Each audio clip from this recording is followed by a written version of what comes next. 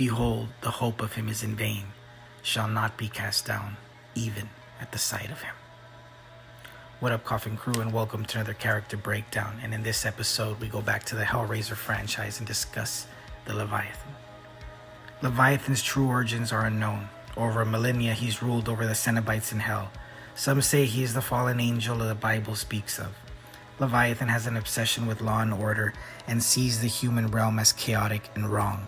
The Cenobites are its foot soldiers in the war against chaos and flesh, meaning humans. The labyrinth the Cenobites and the Leviathan preside over represents the maze of the mind. According to legend, Leviathan existed before there was life, but when life was created, nature and chaos exploded across the world, spilling into its perfect order of darkness.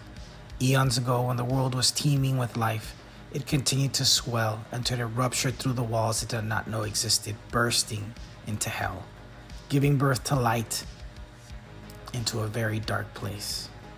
So the Leviathan retaliated, grinding and crushing life, even as it tried to spread in hell.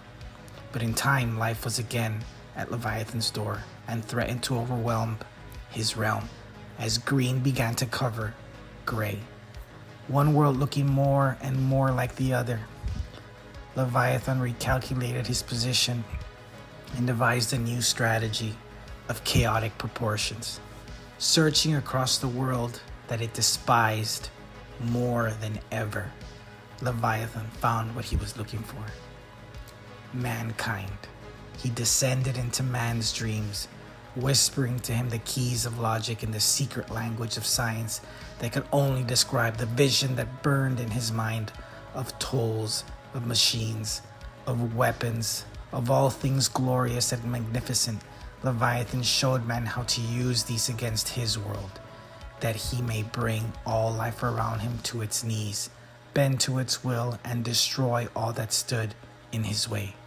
No sooner he risen from the mud, he reached out for the first weapon, laying waste to everything around him, slaughtering his enemies, stealing their skins as no creature ever had, to drape over his own. The world began to bleed, growing only more silent and more still, dying. During this time, hell was once more returned to its perfect order. But Leviathan, that was no longer enough. It again visited the dreams of man, choosing well its apostles to set down its gospel. These great apostles laid the foundation for Leviathan's dark design.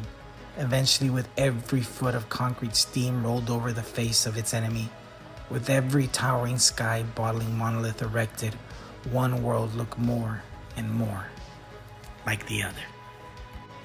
Leviathan has the ability to create any Cenobite. The Leviathan feeds on the souls of unworthy to become Cenobites. Trap anyone in an infant memory loop.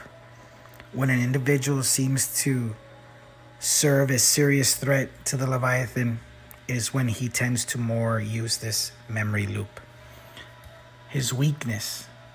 The Leviathan gets weakened and he suffers a temporary power loss when the lament configuration is solved by a human being while in hell.